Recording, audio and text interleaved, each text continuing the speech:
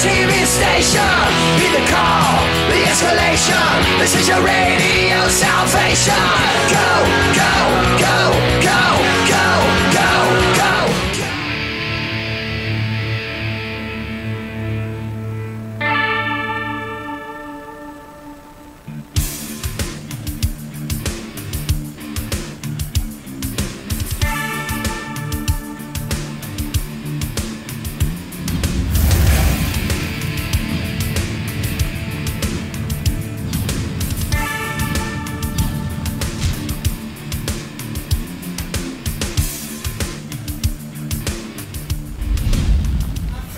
Is proud to present Murray. What's up? How you guys doing? Good evening. I am Murray. Hello, Murray. How do you make a living? I make a living by entertaining. I'm a magician. If I could have 2 minutes of your time. Sure. I'm not just your waiter. My name is Steve Mills. I traffic in magic. Murray, it's time to unleash the talent.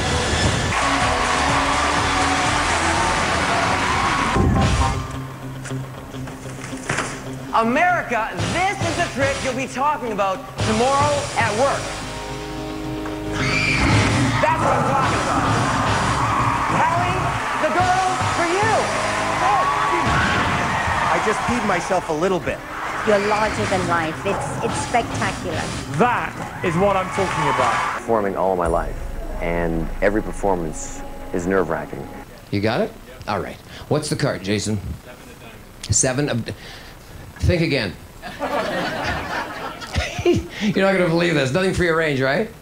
Nothing. Check this out. Bam! 7 dimes, people. Right the frick there. See, right. And this is the crap you do to get a show in Vegas. Come on! Is that your card? It is!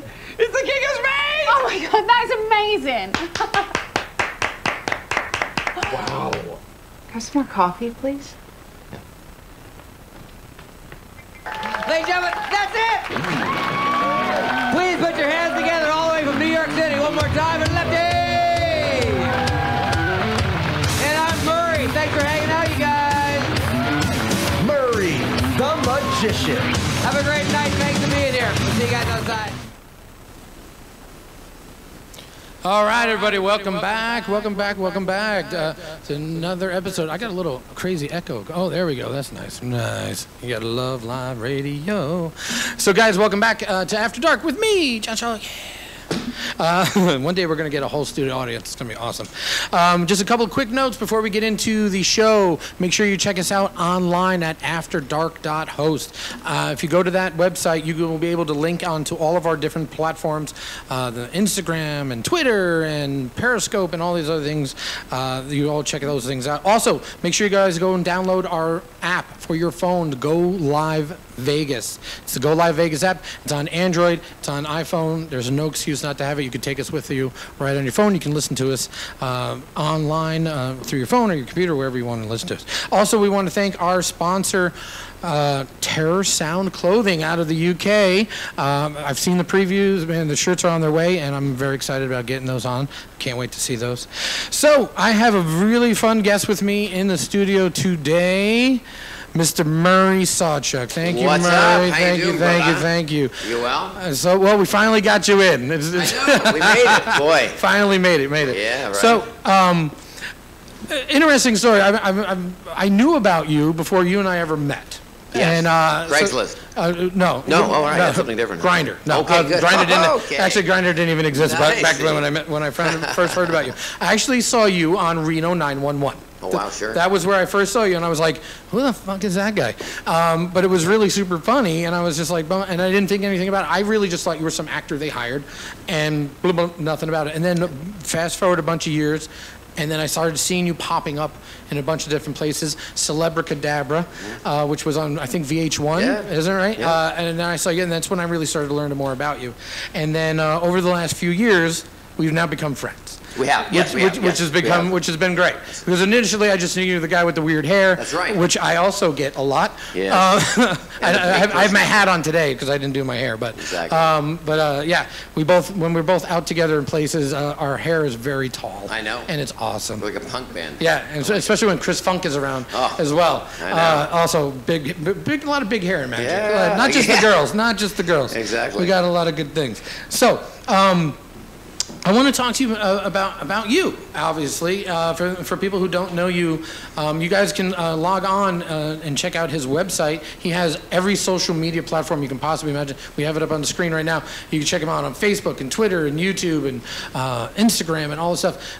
Your YouTube thing has been blowing up huge. Yeah, it's pretty cool. We're going to get into that in just a minute. But let's get to your beginnings. Like, you're not from the United States. Nope. Initially, you're another Canadian. Yeah, Vancouver. Vancouver. Yeah. And when did you first come to the U.S.? I came to the U.S. I always travel back and forth to a few shows here and there, but I actually I moved to the U.S. in 1998 to Orlando, Florida.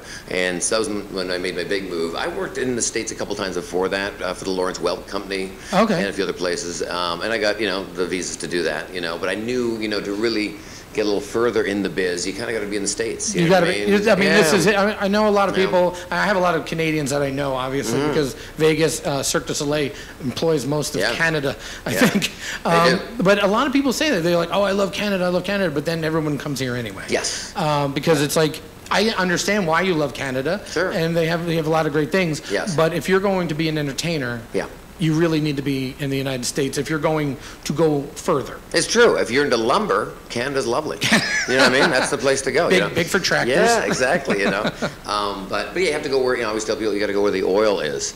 You go to Texas. If you want to act, you go to L.A., not Barstow. You know what I mean? So it's always those things where you kind of got to go where the work is, or at least you have the opportunity to get to work. Yes. So what were you doing when you first? What made you go to Orlando? What was your?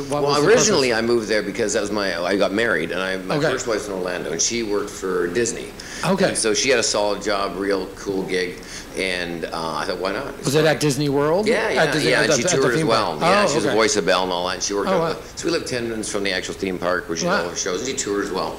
But it was nice for me. I could fly to Europe easily right from Orlando. Yes. Right on the coast. Yes. So you can go to Europe. And I played Europe for years. So that was handy. So I could just fly away and then come back. And then obviously I started to think about, well, how do I get myself to LA or at least get seen on TV? Because Orlando is good if you're working for the mouse. Yes. But other than that, I only worked really in Orlando 4 or 5 times in the 5 years. Everything was there. Were you doing like the ships and stuff like that at that point? Out there, but I basically flew to Europe. I did a lot of stuff in Germany and Belgium Yeah. and France and all that stuff. And then I did ships as well on and off. I did ships on and off for 18 years. Yeah. So it was handy as well. But in Orlando, there's like 4 or 5 gigs, and that was about it. Yeah. You know, that I ever did that were major gigs. You know. Yeah, that were worth living there for. Yeah. You know. So I stayed there till 2002, and then I moved to Vegas. I got an offer to have a show at the Frontier Hotel. Okay.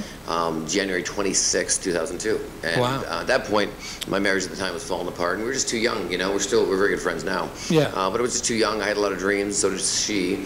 And so I packed my bags and I moved west. You know. Yeah.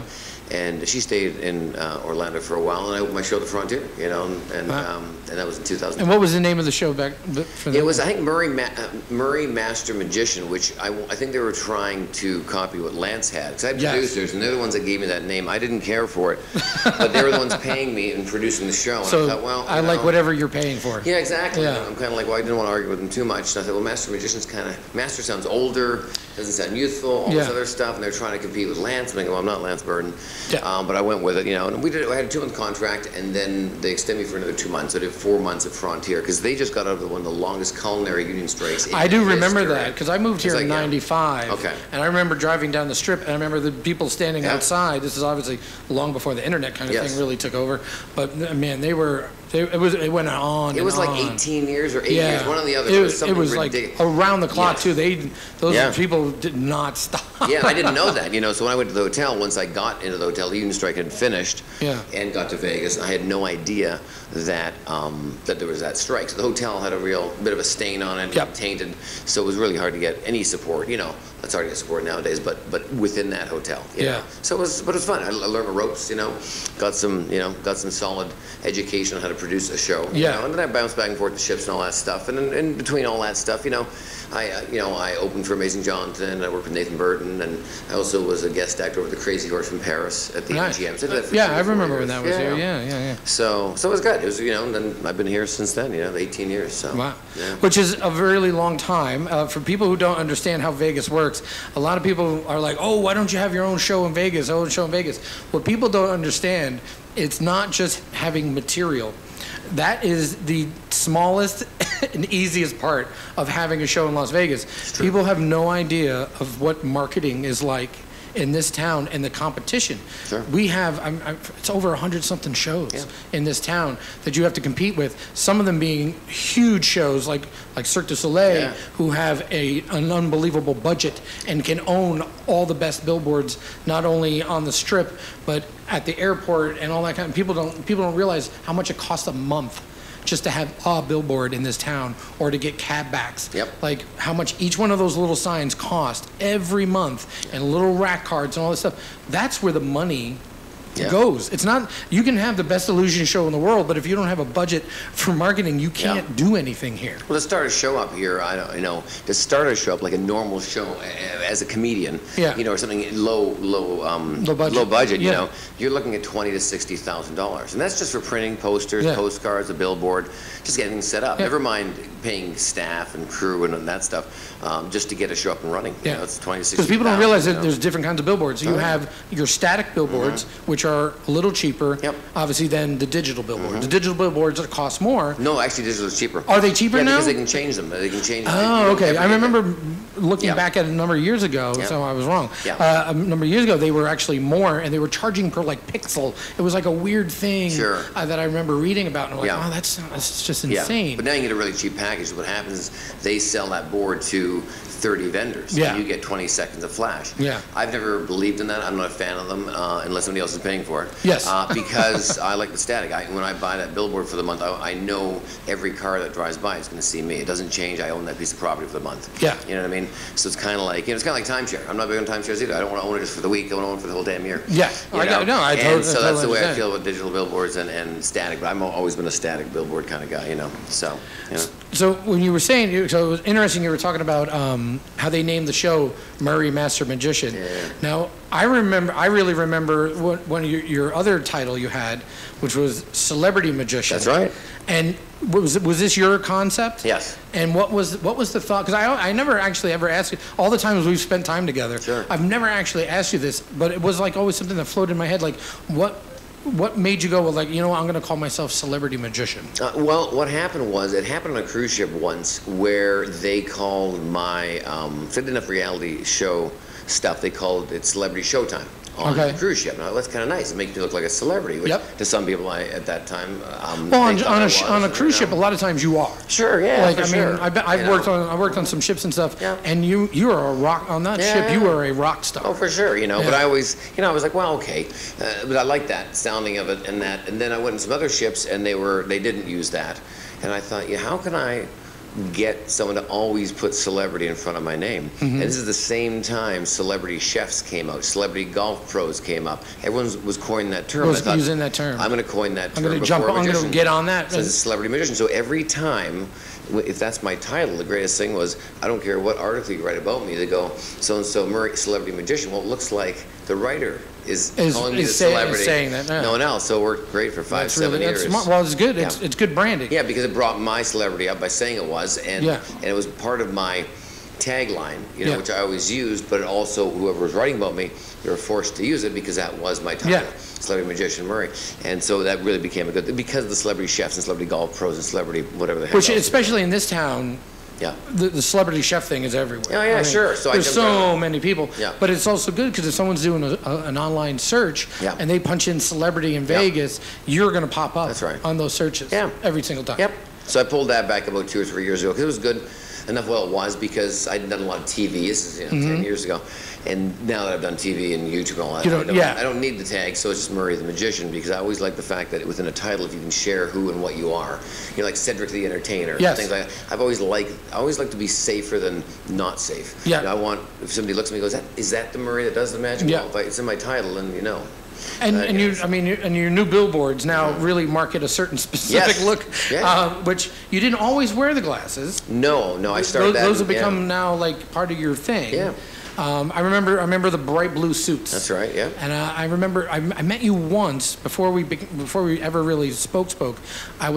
I was doing the Tonight Show in LA, and AJ at the Magic Castle was like, "Hey, I'm doing a spot at the castle. Why don't you come by?" And you were also on the bill. That's right, sure. And I remember, this is a long time ago. Daughters, and I met you for like about 2 seconds, and you were in the dressing room in the back getting ready, and I remember you had a promo shot with a butane torch. Yes. And your hair, which I thought was funny because I do a stunt using a propane torch, but I extinguish it onto my tongue. Oh, that's great. Cool. But I saw that and I was like, oh, that's a really funny bit. And then, you were real busy and so we just met like for a half a second. But you were very nice. And then you're like, oh, who the fuck's that guy? But but it was good. And I remember seeing your act, and you did the CD act back then. Yeah. So we were around the world that act. Yeah. So a lot of people don't realize, like, when CDs first came out, I mean, that's a brand new thing, and you 1991 and you really started. You're the first person I remember ever seeing do. That's and right. then I mean, obviously a bunch of people then oh jumped my on God, the bandwagon. yeah. But I invented that in '91, and I started that in 1990. The reason why is I worked in Canada at a store called the Hudson's Bay Company, which is like a Dillard's here in the States. And basically, they have a department store. You have a toy section, clothing section, all that. And I worked in the radio section where they had electronic section where they had CDs, tape, cassette players, and then the toy section was right across the hallway. So that was my section. I was a sales associate, and I'd stock shelves.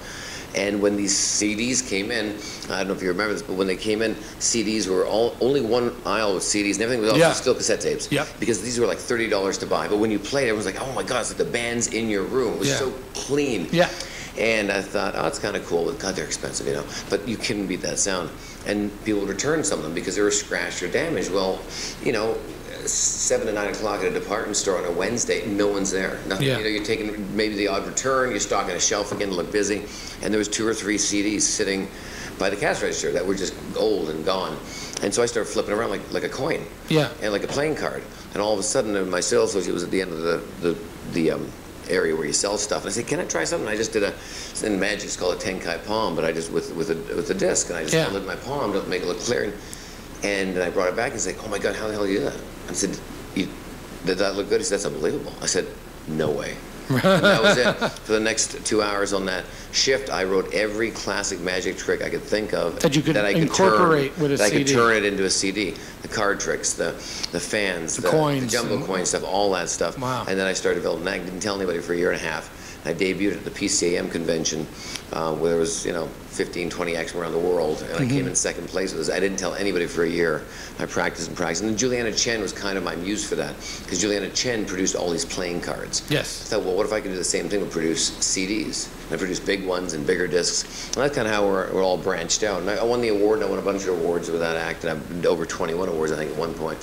But then I realized I needed to be a little more interesting with it. So I started incorporating productions of disco balls and ghetto blasters and radios and stuff like that. So I made it just not a manipulation act, because 8 minutes of just producing CDs is pretty boring. Yeah, after a while it's like, okay, I get it. That's what it is. Yeah. I get it. Yeah. You can, Exactly. and I've seen like amazing card acts. Yeah. And it's like, the best ones are like 3 to maybe 5 minutes tops. Just enough for you. Just enough for you to be like, wow, you've done everything possible to show me they're not behind your hand or they're not in your hand, but yet they're still coming. Yeah. But then after that, I've seen some of these acts where they just go on. It's like juggling. I love juggling. Yeah. It's an incredibly hard, disciplined thing to do. But after a while, I get it. You can catch stuff. Yeah. But you got to make it. But the great jugglers, make it entertaining. and especially in this town, Wally Eastwood. One of the best. I love that guy. One of the best. I mean, his personality, of course, obviously, is a big part of it. But it's another one. It's like you got to change it up and make it harder and harder and harder until it becomes almost impossible. Harder or funnier? Harder or funnier, but then you got to stop. Yes. And there are some performers who don't understand that sometimes. You're right. Like, I'm going to do 15 minutes of the same thing. I'm like, fucking kill me. Yeah. Telling my sex life, harder and funnier. You know what I'm saying? That's what it is. You have nothing to complain about. No. Hey. So it's true though. So you got to be. I've always said, even on my coffee mug, it says, "Don't fool them, entertain them." Yes. And, which it does right here. It does, and I've always lived by that statement, you know. Because Murray brought in a new coffee mug for us, as you can see. And if you guys check out the show, we're gonna get to the plug-in of the show where you're at here in just a minute. But so you were doing all that here in town. You're doing all this stuff. You work in the Magic Castle. You worked in the Magic Castle a bunch of times. Started doing some stuff. Then you came here. You're doing your thing here. And then what year did you do AGT? At 2010. So I did that 10 years ago. Felt like 20, but yeah, 10, yeah. Because it was still pretty infantile at that point. That was the 5th season. Yeah. It started in 2005. So I remember the first season. I remember seeing it. And then I remember getting emails from the talent buyers because they were just like, we need magicians. And I mean, they still do that to this day. But how was because we had Sam Wills on Tape Face. Yeah, he's awesome. So I asked him about his experiences with AGT because everybody has, I know a lot of people have been on AGT. Sure. I mean, and it is a TV show unlike a lot of others. Sure. And a lot of people don't understand how much production goes into those shows. Yeah. And it's not just like a competition show where you come out and you do your thing. Like you work with producers and all kinds of different people. That's right. And come up with the different acts. You pitch them a bunch of different ideas and then they choose like, hey, we like this, we like this, we like this. So how did the AGT, I assume, contacted you? Yeah, they contact me every year and I just didn't want to do it because, I don't need to go in there and look bad. Because, if you look bad, they really make you look bad. If it's good, they make you look good. And and then finally, that 5th season, they approached me, and I kept thinking about it. I thought, well, if I'm going to do the show, I have to do something different. And the way I tell everybody who goes on AGT, don't think like an act, think like a producer. Yeah. So when I looked at the show at that point, 5 years in, saw the magicians who were on, and I thought, I want to produce a car. I want to produce a vehicle. No one's ever done that in this stage. And that's all I cared to do. I wanted to have that on tape, video, for myself, because I knew I wasn't going to go on to win. I wasn't getting $1 million. At the time, I wasn't a singer, and they were all heading for singers. Yes, yeah. So I pitched the idea. They liked it. They flew me to Dallas, Texas to audition there because they needed some people over in that background and city. So they said, hey, we can't do the car in this one, but the next one we can probably do the car. I said, I don't want to blow it. And they said, no, seriously, we really want you. We're down for the car because we've never done that. And so I went and did the Bo Staff where you switch girl into a box. I did the whole schoolgirl theme because Britney Spears just came out with that, schoolgirl. A few years before that.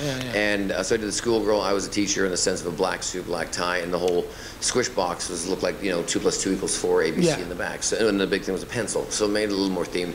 And it happened in a minute and a half. And it was done, and got great applause. And then we bumped to the next round to Vegas, which was at the Pearl Theater, and that's where I produced the Ferrari for Sharon. And it was where I came up with the idea of spray painting on the canvas.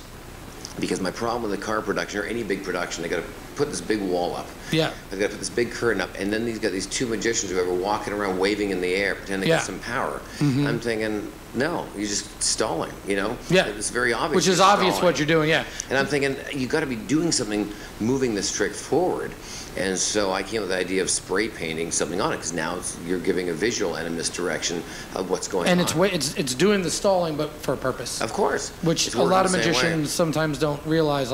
It's like you can't just wave your hands and think that people think that's being magical. It's like they obviously know something is happening. Of course. And why are you waiting this long? That's right. If you were doing magic, you would put it up, drop it down, and bam, there's the thing. Game over, Yeah. So I came up with that years ago, and it was the first time I ever did it, and it worked really well. I was really happy, and they pushed me to the next round. And so I was really designing myself, because every trick I did on America's Got Talent, I'd never done before. Because I was thinking as a producer, not a magician. Most magicians go in there going, oh, I can do this trick, I know this rope trick. I have this, I have that. I never went that way. I thought, well, here I got a national stage to do something really cool on that. Millions of people are going to be watching. Yeah, it was 22 million people that season watching. The highest season ever, because now it's about 8 million, still great. Yeah. But 22 million is pretty unheard of. Yeah. And so, and this is before social media was used. You weren't allowed to have a Twitter or an Instagram. Instagram wasn't even around then, and all that. So it was one of those things they didn't, now they make use of. They realize what a great promo. Oh yeah, but, of course. But back in the day, we weren't allowed because they thought it would interfere with voting and stuff. Wow. Now it's changed. But so then I pitched an idea to them. I said, well, hey, I want to produce a tiger on the show, because I was thinking, what do people think about as a magician? They produce a rabbit, a tiger, elephant, cut somebody in half. What is the stereotypical magician thing? Yeah. I thought, well, no one's ever produced a tiger on the show. So I pitched it. How'd that pitch go? Oh, wow, really good. So that's a great idea. Can you do it? I said, yeah, of course I can do it. They're like, do you have a tiger? And they're like, I'll get one. Yeah, no, I was like, no, of course. Because that's the way I've always talked. Yeah, of course. you always say yes. Of course. Do you have one? Yep. Always say yes. And I've always told that. You just got to get the permission. A lot of times, it's like, get the permission. I'll get the permission first, and I'll get the money, and then I'll get this guy on here. And it's like, no, I just say yes to everything. People always say, how'd you get away with that? I said yes. I said, how many times do you work with tigers? Oh, lots of tigers. So you can do this. I said, yeah, what if I turn a girl into a tiger? And then the tiger's there, a 450-pound lion, tiger, and then the girl is behind the judges, and she reappears. Oh, can you do that? Of course, I've done it for years. Yeah. Never done it in my life. Yeah. And so they wrote back and said, what's that going to cost? Well, it was $6,000, $8,000, because I'm going to rent a tiger. And I got to find a tiger. Yeah. And then I got to find a box. And I don't have any of this shit, Yeah. So they said, great, we can do 65 if you can make that work. Yeah. So of course I started calling tiger trainers and everybody else. Found a great guy, Randy Miller, who's used all this stuff. That guy. He's unbelievable. If you've ever done any kind of work with cats, Randy Miller's name is. Yep. He's the guy. He was all the cats in the Gladiator movie was his. Because he does full on like a mauling, a stunt where the cat jumps on top of him, which. I don't know, people, if you've never worked with a big cat before, that's not the position you want to be in where the cat is on top of you, because you're completely vulnerable. That's right. But this guy does those for these combat movies, and it's insane. Yeah, so I hired him, and then I called Stacey Jones from the Majestics, and they had this really cool identical Siegfried and Roy, they got the blessing to do the switch in the chamber from the girl to the tiger, and so I rented that off them. And then I said, let's do this. And I went up to the ranch and practiced it and all this stuff. We met in LA, and then we almost didn't get a chance to do it though, because PETA jumped on us, of course. Oh my God! They came to the set, of course, the CBS lot we were shooting at, and they didn't want to get involved with that, but we had all PETA, and they've worked with PETA before, and so Randy Miller. So they went down there in the Humane Society, so they all cleared up. They had to put vents in the top, air conditioning for this thing. It was nicer than a one bedroom in New York City for this damn lion, And he brought a second one just in case it didn't react well. Yeah. He's a pro. Well, that's the thing. I mean, people don't realize a lot of times that these animals are, they have their own minds. If they don't feel like doing stuff, they're not gonna do it. So it's like sometimes it's like, okay, we got to take a little walk around, and let's see what this guy feels. That's right. So you always have a backup because it's a live show and has to roll. But then literally we went back and forth. I rehearsed the thing where the curtain drops. It's like a kabuki drop. For those who don't know what that means, the bottom of a curtain drops and it's covered, and then you pull into the cord and the top drops to the bottom. So it's a kabuki drop. So this is the curtain that was on the chamber. So I showed the girl in there. There's a big present to Howie Mandel. That's how I designed it. That was Marvin Roy's idea, my mentor, Mr. Electric. To make it more personable and make it like a present. And then we borrowed Piers Morgan's jacket, so we knew it wasn't a twin. We used the same, we wore it right off. No one ever borrowed anything from the judges before this time. So we put it on the girl, and then we did the trick. Well, I practiced this thing during the tech run, and the curtain got jammed every time. Every time. Kabuki drops are a giant pain in the ass sometimes. Kabuki isn't bad if it's a single drop. Yeah. If it's a square drop, it has to drop down as a square, and if it angles, that's it. It grabs, yes. And so 4 times we did this, it jammed.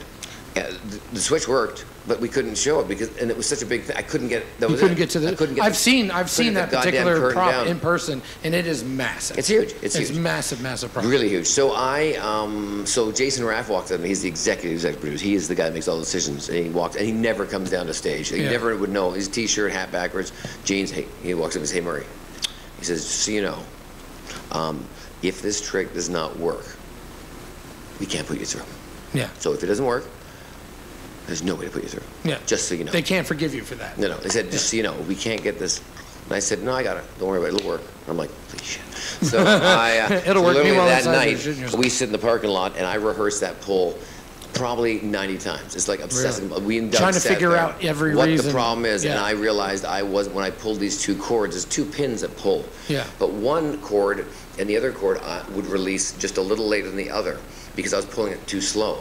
So if I cranked on it, both would come out quickly and it would drop. Yeah. But it took me 90 times. Before you figured that out. Well, before I was comfortable thinking, you know what, I think I got this. And so if you ever watch that video, when I jump up, I actually jump up in the air, I'm off the ground, I pull those 2 things. I needed those pins to clear. So if they didn't, I wouldn't have had it. I wouldn't have the reveal. Yeah. You know what I mean?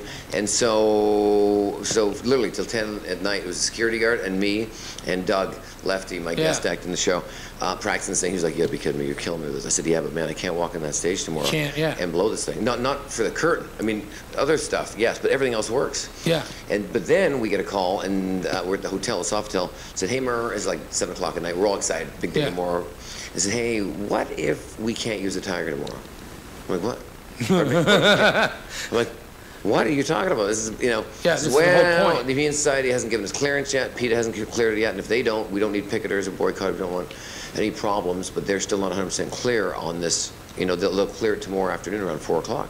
Wow. And we go live at 5:30. Yeah. Okay, so we could produce David Hasselhoff, who used to be a judge on the show. We could produce maybe Nick Cannon. I said, yeah, but it doesn't. I could produce them out of anything. You don't need massive this prop. Massive prop. He said, yeah, we could do it if you want. I said, but it's not the trick you're gonna get. This trick's, And so, sure enough, we go do the show the next day. I'm like, well, at this point, I'm exhausted. I'm like, well, I'm not doing anything. But I said, if we can't get it cleared, I won't do the show. Yeah. So don't worry about it. I did the car. I did the other trick. I got 2 episodes. I'm happy. Yeah. And then, sure enough, literally at 4:15, literally 45 minutes before the shoot, saying, yeah, we're clear. Let's do this. I'm like, wow.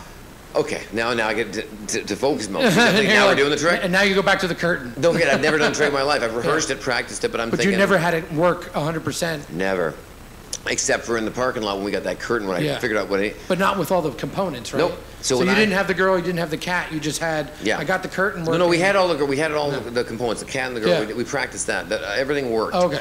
But what I didn't realize as well is that chamber was made for a jaguar, not a tiger.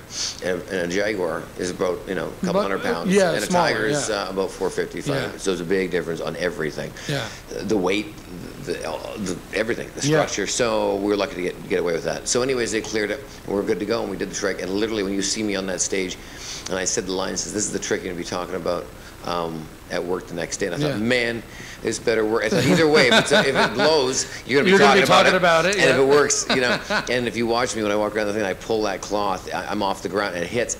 I look, and the cloth is clear, and the tiger's there. There's no half girl, half tiger, because I had that problem too. And I was like, then I says, and Howie, the tiger's for you, or the tiger's for you, and the girl's for you, or tiger's for me, and the girl's for you. And I point, I'm thinking, God, I really hope she appears behind me. And she was there, and she was there way ahead of time, but I didn't know. Yeah. And with live TV, you just go. You were just hoping, and and everyone popped up, and I was like, thank God we just did it. That's it. We finished it, and I was happy, and it worked. And literally, I walked off stage, exhausted, and I was like, send that illusion back, send the tiger back, send everything back. We're done. I'm never doing that again. I'm never doing that It again. worked. I got through it. And then I remember that because it airs, 5 o'clock we shoot in the States, in the LA, but it airs at 8 o'clock in New York. Right? Yes. So I got off stage, and literally, so we got off stage, and for that hour we walked back to the hotel. We relaxed. Thank God we did it. Have a drink, a little cheers. And then the next day you find out whether you get through. Yeah. And we're sitting there, and all of a sudden they were like, oh, here's a great thing. On my phone, I'd never had this in my life, and I'll never have it again. From the time I walked off that stage, the time, an hour and a half after it aired in LA, which was 8, 9 o'clock in LA, for 3 hours, my phone did not stop binging.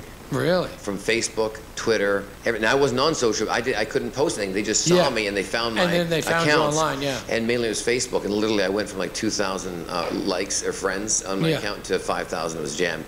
But I showed all my friends to go check this. This will never happen. And I literally pushed the phone over. And I was like, look at it. And it just kept bing, bing, and it wouldn't stop till about 8:30 West Coast time. Wow. And because it was just one of those tricks. And I had agents call me that didn't like me, call and go, hey man, I haven't seen something like that since Siegfried and Roy. I said, well, I'm glad it worked. I said, that was crap myself. You know what I mean? I didn't know it would work either, and I'll never do it again, Yeah. And that was the end of that, and then we had to figure out if I was going to go to the next round. Yeah. I did, of course. But you did, but you actually did this really cool trick, and it was a giant train. Yeah, steam train, yeah. Big giant Largest steam train. Yeah, but there's a reason for the steam train. Yes. Which your family was in the train business. Yeah, railway for 150 years, all my family, except me. Except for you. And you're like, you know what, I'm going to do magic. Is going to be my that'll thing. do it. That'll do it. No pension plan, no longevity.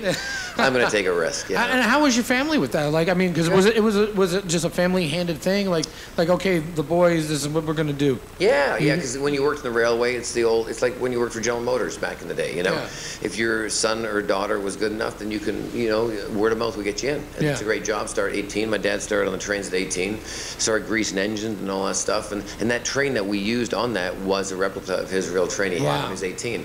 And I think it was 2733 or whatever number was on the train was his.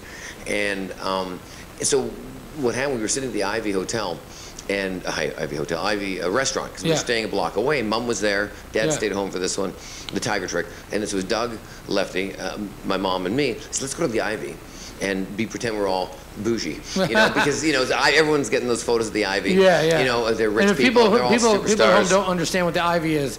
Just Google it. Google Ivy Hollywood. Yeah, it's a white picket fence restaurant. Yeah, you've seen every celebrity there. Yeah, they're always sitting on the outside and like, oh, the paparazzi's bothering me, but yet they're sitting outside. Exactly, it's a place to be seen. Yeah, and I wanted to go there and have a $30 salad. You know what I mean? Because that's what it is. That's what it is. That's what it is. But I thought, let's do this once. We don't do this often. We're having a good time. Yeah. And we didn't know if we're going to go through. This is the night we're going to go through. So this afternoon we go there. We're pretty happy.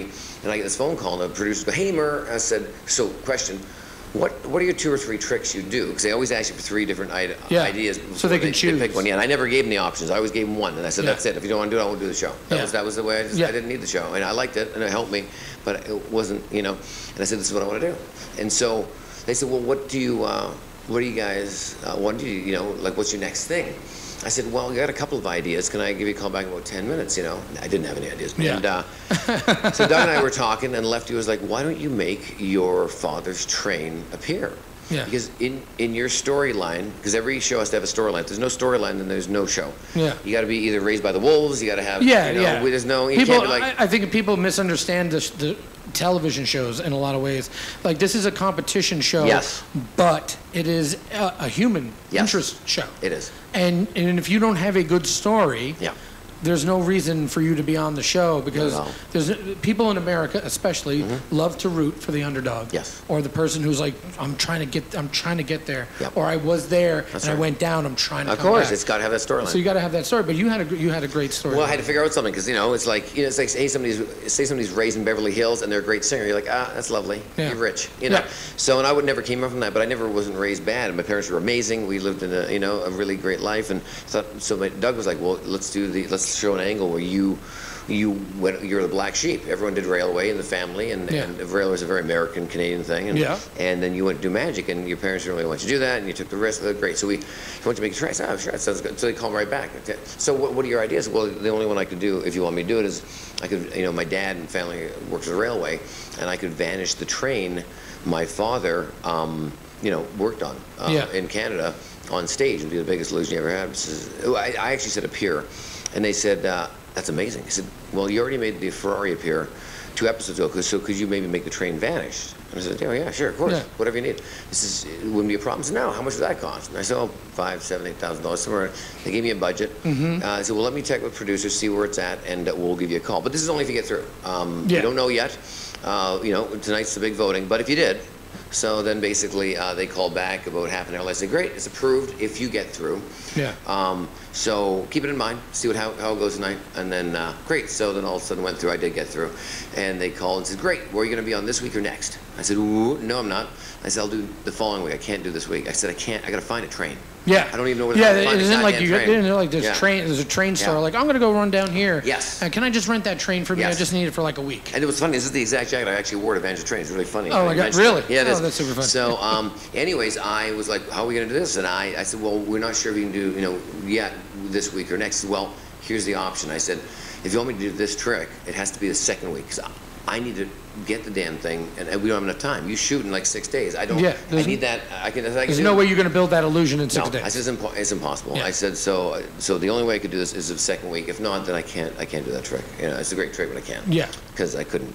And so they called back, passed it for the second week. I drove to Boulder City to find a train that looked like my dad's. Yeah. We had one. I had to have one gutted and changed, because those trains are tons of weight. I need to have it under 2,500 pounds at that stage. So we did it, practiced it, and once again we were in the parking lot with Don Wayne, phenomenal guy I brought on for this, and he was helping me along with Lefty and myself. And we weren't sure how to make it vanish. I knew how to get rid of it, but I didn't know how to do it properly and how I really want to make it work. To make it look really good. Yeah, so we were back in that damn parking lot till 10 o'clock at night with a security guard trying to figure out this damn trick. Once we got the train, and we got the train manufactured and gutted and all that within 6 days. Got it shipped into LA from Vegas. I know. I physically saw that train in person, and it was monstrous. Yeah, huge. It was real scale. Yeah, it was the only monstrous. thing we changed was we brought the cowcatcher in by about 1.5 feet because I had to have it made to fit the stage. Yes. And the weight. So the cowcatcher was a little shorter than the real a cowcatcher. For those who don't know, is the front of the train. Is that pointy thing. So so we had to have that brought in a bit just because it wouldn't fit on the stage. Yeah. And it was all real size. So we did it and it worked out real well. But I heard there was a few things discrepancies through Copperfield. He thought I copied him, which I didn't. It had nothing to do with Copperfield because he did the Orient Express. He did the Orient outside. and he did what would be considered an Azra. That's right. Where it floated up in the air and vanished in midair. Yes. Where yours was a different version. Yeah. Well, I did it inside in a theater live, 100% live. Yes. Which his wasn't live. No. And also he kept the train on the rails. You know, he didn't. I didn't. My train wasn't on rails. So it's a wholly different thing. And if my dad wasn't in a railway, I wouldn't have done that trick. My dad was a plumber. I'd made a kitchen sink vanish. You know what I mean? I don't know. So anyways, it was a whole thing. So he was upset about that. But I heard he called a few people. Actually called Howie Mandel. And then for some reason I did not go on to the next round. That was the end of that for me. But I had a great run. We did 4 episodes. But it was 22 million people, man. You vanished a train on AGT before anybody else did. I mean, no one else can do that trick now. No, it's been copied 3 or 4 times. The Illusionists copied it for their opening. And Danny Leary and Europe's copied it. And and people are like, oh, we didn't copy it. I'm like, show me who has ever vanished a train. And somebody's like, oh, in 1763. I'm like, okay, you show me the picture of the guy in 1763 vanishing that train. I said, you guys, your trains are identical to mine. Yeah. It never happens. If everyone looks at it, after 2010, people did train vanishes. Before that, no one vanished a steam train. Yeah. So everyone, always. But it would have been smart, at least. I mean, at least if they're going to do it, like, make it appear. Or whatever, switch it up a little bit. Yeah, don't do it exactly the same way. The only thing that somebody did was Dirk Arthur. He did the Amtrak vanished Amtrak, but that's not a steam train. It's a whole different method and everything. And he wanted to be something modern. But once again, it's ironic how steam trains all of a sudden became very hip and magic the last 10 years. The whole steampunky thing and all that jazz. And it's just funny because all the Illusionist cast like, oh, we had no idea you did that. I'm like, really? You had no idea I did that? I only did it on national television. With like 20 million people watching. But, I understand. You didn't see it. No, exactly. I couldn't have seen that or heard about it, you know what I mean? But anyways, it's what it is. I have a laugh. I'll never do it again. It was a one-time thing. It worked, and, that's what it was. That's so great. So, one of the things I love about you is you are... what's a good way to say it? You really put yourself out there in town and all over. Like, your face is everywhere. Like, every time there's a red carpet thing, I see your face. And this is before I even met you. Like, every time there was a picture, anything in Vegas, boom, Murray. They call it publicity horror. Yeah, you're a publicity horror, and which I love because I am just like that. And people, what do you think I'm doing this for? Exactly. I'm just like, you know what? Nobody else in Sideshow or Magic is doing a podcast. Right. And I have a lot of fun, neat friends. Yes. Like yourself and others. And I'm like, you know what? Why don't I bring all these interesting people that I know? Of course. Because I have a weird eclectic group of friends. Sure you do. When I look back at stuff, like not just performers, but just like interesting people in general. And I was like, people always like, how do you know these people? And I'm like, well, I don't know. I just start talking to them. And that's what I wanted to do with the show. Yeah. So one of the things you're doing now, like your YouTube thing, I mean, over the last 2 years, I would think, I think, has blown the fuck up.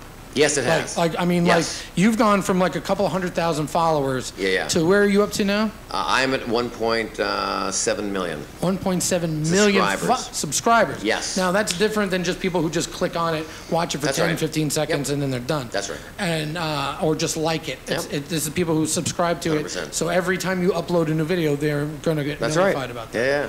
So how did you? What happened that you were like, I'm going to grow my YouTube thing? I met a YouTuber who was half my age and said, man, you should be going viral. But your stuff's great, but no one's watching it. And I thought, okay. So I can make that happen. I said, really? So I took a risk on him.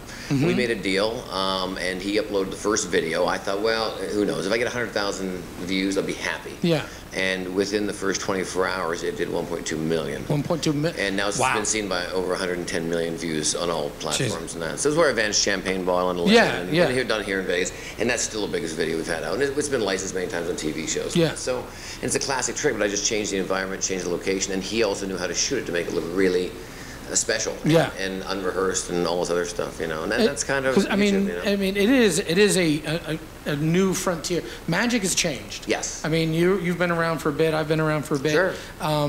The wave of the future is the internet. I mean, and then I know there's a lot of the old guard and even some other magicians who aren't quite as old who sit there and hate on internet magic. Of They're course. like, well, this is staged, and That's you right. couldn't do that in real life. And I try to, there was a point where I thought about a lot of that too, and then I was thinking, I'm like, if you've ever worked magic on television, Yes.